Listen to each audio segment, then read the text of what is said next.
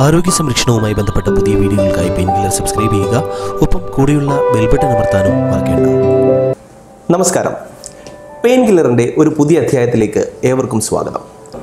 നാം എല്ലാം കേട്ടിട്ടുണ്ട് ഹൃദ്രോഗം വന്നാൽ എക്കോ ചെയ്യണമെന്ന്. എന്നാൽ പലർക്കും അറിയില്ല എന്താണ് എക്കോ.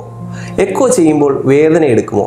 ഇതിനെപ്പറ്റി നമ്മളോട് വിശദമാക്കുന്നത് ദോഹയിലെ പ്രശസ്തമായ ബദറുൽ സമ പോളിക്ലിനിക്കിലെ ഇൻ്റർവെൻഷണൽ കാർഡിയോളജിസ്റ്റ് ഡോക്ടർ ദിലു വിശ്വനാഥാണ്. ഡോക്ടറെ നമുക്ക് സ്വാഗതം ചെയ്യാം പെയിൻകില്ലറിലേക്ക്. സ്വാഗതം ഡോക്ടർ. ഞാൻ ആദ്യം പറഞ്ഞതുപോലെ തന്നെ നമ്മളെല്ലാം കേട്ടിട്ടുള്ള ഒരു പേരാണ് എക്കോ കാർഡിയോഗ്രാഫി.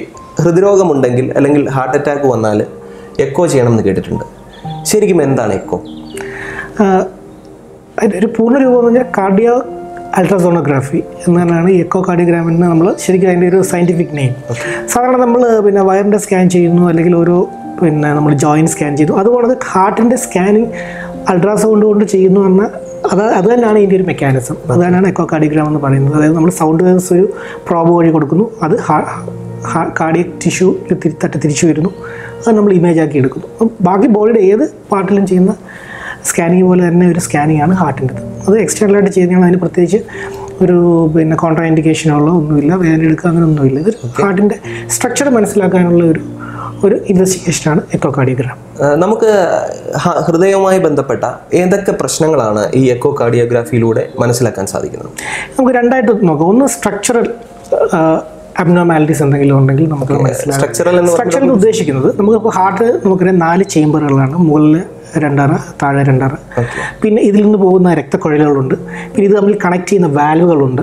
അപ്പോൾ ഇതിൻ്റെ സ്ട്രക്ചർ അത് കറക്റ്റായിട്ടാണോ ഉള്ളത്, ഇതെല്ലാം അതിൻ്റെ ഒരു നോർമലായിട്ടാണോ മൂവ് ചെയ്യുന്നത്, ഇതെല്ലാം മനസ്സിലാക്കാനായിട്ട് നമുക്ക് എക്കോ സഹായിക്കും. ഇപ്പം ഉദാഹരണത്തിന് നമുക്ക് നേരത്തെ ഒരു അറ്റാക്ക് വന്നിട്ടുള്ള ഒരാളാണെങ്കിൽ ചില ഏരിയ മൂവ് ചെയ്യില്ല, കാരണം അവിടെ അതിൻ്റെ മസിൽ നശിച്ചു പോയിട്ട് അത് മൂവ് ചെയ്യില്ല. അപ്പോൾ ഇതൊക്കെ നമുക്ക് എക്കോ നോക്കിയാൽ സ്ട്രക്ചറിൽ നമുക്ക് കണ്ടുപിടിക്കാൻ കഴിയും. പിന്നെ പ്രത്യേകിച്ച് കുട്ടികളിൽ നമ്മൾ നോക്കുന്നത് നമ്മൾ കേൾക്കാറുണ്ട്, പിന്നെ ചെറിയ ഹാർട്ടിൻ്റെ സുഷിരങ്ങൾ ASD VSD ഇങ്ങനത്തെ സുഷിരങ്ങൾ കണ്ടുപിടിക്കാനാണ് കുട്ടികളിൽ നമ്മൾ കൂടുതലായിട്ട് ഉപയോഗിക്കുന്നത്. പിന്നീട് നമ്മുടെ ഈ രക്തക്കുഴലിൽ പോകുന്ന എന്തെങ്കിലും ഹാർട്ടിൽ നിന്ന് പോകുന്ന രക്തക്കുഴലിൽ എന്തെങ്കിലും വെളിയിൽ വീഴുന്നുണ്ടോ, ഇതൊക്കെ മനസ്സിലാക്കി. ഇതൊക്കെയാണ് സ്ട്രക്ചറലായിട്ടുള്ള ഇതിൻ്റെ ഒരു ആപ്ലിക്കേഷൻ. രണ്ട്, നമ്മൾ ഫംഗ്ഷൻ, അതായത് ഇപ്പം ഇതിൻ്റെ ബ്ലഡ് ഫ്ലോ ഓരോ വാൽവിൽ കൂടെ എത്ര സ്പീഡിലാണ് പോകുന്നത്, വാൽവിന് ചുരുക്കം വന്നിട്ടുണ്ടോ, അല്ലെങ്കിൽ അതൊരു ഓപ്പറേഷൻ ചെയ്യേണ്ട ലെവലിലോട്ട് എത്തിയിട്ടുണ്ടോ, ഇതൊക്കെ മനസ്സിലാക്കാനായിട്ട് നമ്മൾ അതിൻ്റെ ഒരു ഹീമോഡൈനാമിക് ഫംഗ്ഷൻ അസസ് ചെയ്യും. ഈ ഒരു രണ്ട് വലിയൊരു സ്ട്രക്ചറും ഫംഗ്ഷനും അസസ് ചെയ്യാനായിട്ടാണ് നമ്മൾ എക്കോ കാർഡിയോഗ്രാം സാധാരണഗതിയിൽ ഉപയോഗിക്കുന്നത്. ഓക്കെ, നമ്മൾ എക്കോയുടെ കാര്യം പറഞ്ഞു. ഇപ്പം അതുമായിട്ട് ബന്ധപ്പെട്ടതാണോ എന്നറിയില്ല. നമ്മൾ ഈ ബ്ലോക്ക് ഉണ്ടെങ്കിൽ അത് കണ്ടുപിടിക്കാൻ എന്താണ് ചെയ്യുക? ബ്ലോക്ക് എന്ന് ഉദ്ദേശിക്കുന്നത് നമ്മൾ ഹൃദയാഘാതമാണ്. ബ്ലോക്കിൽ നമ്മൾ അത് എക്കോ വഴി കണ്ടുപിടിക്കാനുള്ള മാർഗ്ഗങ്ങൾ സ്ട്രെസ് എക്കോ കാർഡിയോഗ്രാം എന്ന് പറയും. അത് നമ്മൾ ട്രെഡ്മില്ലുമായിട്ടൊക്കെ ബന്ധപ്പെട്ടതാണ്. അത് ഞാൻ പറയാം. സാധാരണഗതിയിൽ ഒരു ഹാർട്ട് അറ്റാക്ക് ഉണ്ടാകുന്ന അക്യൂട്ടായിട്ടുള്ള ഒരു അറ്റാക്ക് ഉണ്ടാകുമ്പോൾ അപ്പോൾ ഏത് രക്തക്കുഴലാണോ ബ്ലോക്ക് ആകുന്നത് അത് സപ്ലൈ ചെയ്യുന്ന മസിൽ, അത് റീച്ച് ചെയ്യുന്ന ആ മസിലിൻ്റെ ഒരു പ്രവർത്തനം കുറഞ്ഞിരിക്കും. അപ്പോൾ അത് നമ്മൾ ആ പെയിൻ വരുന്ന സമയത്ത് നമ്മൾ എക്കോ ചെയ്ത് നോക്കുമ്പോൾ ആ ഭാഗത്തെ പ്രവർത്തനം കുറയുന്നതായിട്ട് നമ്മൾ കാണുന്നുണ്ട്. അപ്പോൾ നമ്മൾ ECGയും എല്ലാമായിട്ട് ചേർത്ത് വെച്ചിട്ടാണ് അതൊരു ഡയഗ്നോസായിട്ട് എടുക്കുന്നത്. പിന്നെ നേരത്തെ അറ്റാക്ക് ഉള്ള ആൾക്ക് നമുക്കിവിടെ സ്കാർ, അത് അവിടെ മസിൽ പോയിട്ട് അവിടെ സ്കാർ ഉണ്ടായതെല്ലാം നമുക്ക് ചെയ്യാൻ പറ്റും. അങ്ങനെയാണ് നമ്മൾ എക്കോയിൽ കൂടി ബ്ലോക്ക് കണ്ടുപിടിക്കുന്നത്. രണ്ടാമത്, ഇപ്പം നമ്മൾ ട്രെഡ്മില്ല് ഉണ്ട്, നമ്മൾ ആൾക്കാരെ ഓടിച്ച് നോക്കുന്ന ട്രെഡ്മിൽ ടെസ്റ്റ് ഉണ്ട്. ചില ആൾക്കാർക്ക് ഓടാൻ പറ്റാതെ വരും. ഉദാഹരണത്തിന് അവർക്ക് മുട്ടിൻ്റെ എന്തെങ്കിലും പ്രശ്നങ്ങളുണ്ട്, അല്ലെങ്കിൽ അങ്ങനെ ഉള്ള കണ്ടീഷനിൽ നമ്മൾ മരുന്ന് കൊടുത്ത് അവിടെ ഹാർട്ട് റേറ്റ് കൂട്ടും.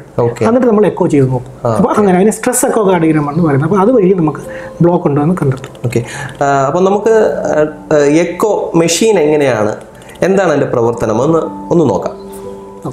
ഇതാണ് നമ്മുടെ എക്കോ മെഷീൻ. ഇത് വെച്ചാണ് നമ്മൾ രോഗികളുടെ എക്കോ കാർഡിയോഗ്രാം ചെയ്യുന്നത്. അപ്പോൾ ഇതിൻ്റെ പ്രധാനപ്പെട്ട ഒരു ഭാഗം എന്ന് പറഞ്ഞാൽ ഇതിൻ്റെ ഈ പ്രോബാണ്. അപ്പോൾ ഈ പ്രോബിൽ നമ്മൾ അൾട്രാസോണോഗ്രാഫിക് സൗണ്ട്സ് ഇതാണ് ഇത് പ്രൊഡ്യൂസ് ചെയ്യുന്നത്. ഇത് നമ്മുടെ ബോഡിയിലോട്ട് പോകുന്നു, അവിടെ ചെന്ന് ഹാർട്ടിലെ സ്ട്രക്ചറിൽ തട്ടിയിട്ട് അത് തിരിച്ചു വരുന്നു.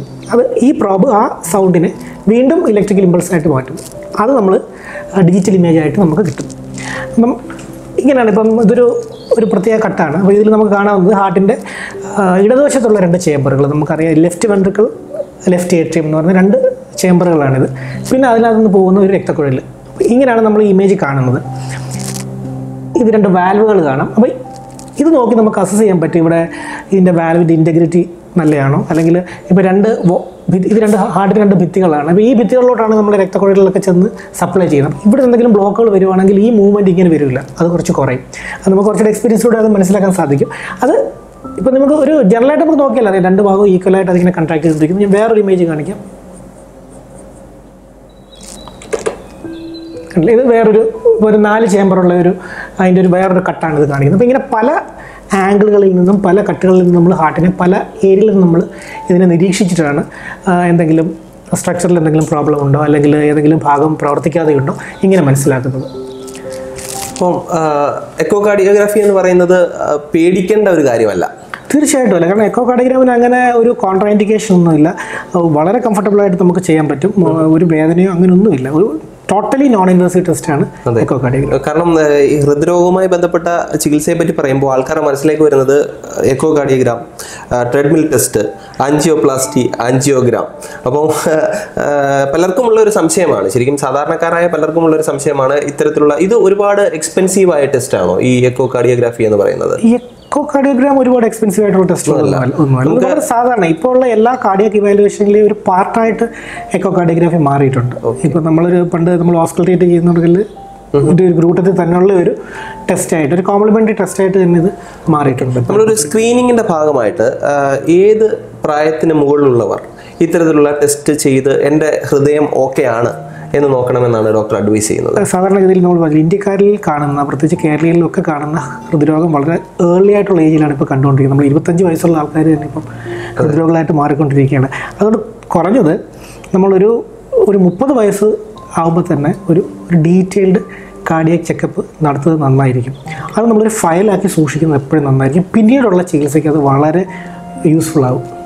നമുക്കറിയാം നമ്മുടെ പ്രോഗ്രസ് എങ്ങനെയാണെന്ന് നമുക്ക് മനസ്സിലാക്കാൻ സാധിക്കും. അതുകൊണ്ട് 30 വയസ്സാകുമ്പോൾ തൊട്ട് തന്നെ നമ്മളൊരു റെഗുലറായിട്ടുള്ള ഒരു ചെക്കപ്പ് നടത്തുന്നത് നന്നായിരിക്കും. അപ്പോൾ എക്കോ കാർഡിയോഗ്രാഫിയെ പറ്റി നമുക്ക് വിശദമാക്കി തന്നത് ദോഹയിലെ അബൂഹമൂറിലുള്ള പ്രശസ്തമായ ബദറൽ സമ പോളിക്ലിനിക്കിലെ chief interventional cardiologist doctor Dilu വിശ്വനാഥാണ്. ഡോക്ടറിന് പെയിൻ കില്ലറിൻ്റെ എല്ലാവിധ നന്ദിയും അറിയിക്കുന്നു. ഒപ്പം ദോഹയിലുള്ളവർക്ക് ഡോക്ടറെ കാണുവാൻ വേണ്ടിയിട്ട് അബൂഹമൂറിലെ ബദറുൽ സമ പോളിക്ലിനിക്കിൽ വരാവുന്നതാണ്. ഇവിടെ ഹൃദ്രോഗ ചികിത്സയ്ക്ക് ആവശ്യമായ എല്ലാ സജ്ജീകരണങ്ങളും തയ്യാറാക്കിയിട്ടുണ്ട്. ട്രെഡ്മില്ല്, എക്കോ തുടങ്ങി എല്ലാവിധ സൗകര്യങ്ങളുമുണ്ട്. അപ്പോൾ വീണ്ടും പെയിൻ കില്ലറിൻ്റെ പുതിയൊരു എപ്പിസോഡിൽ നമുക്ക് കാണാം. അതുവരെ ബൈ പറയുകയാണ്. ഒപ്പം ഡോക്ടർക്ക് ഒരിക്കൽ കൂടി നന്ദി. Thank you.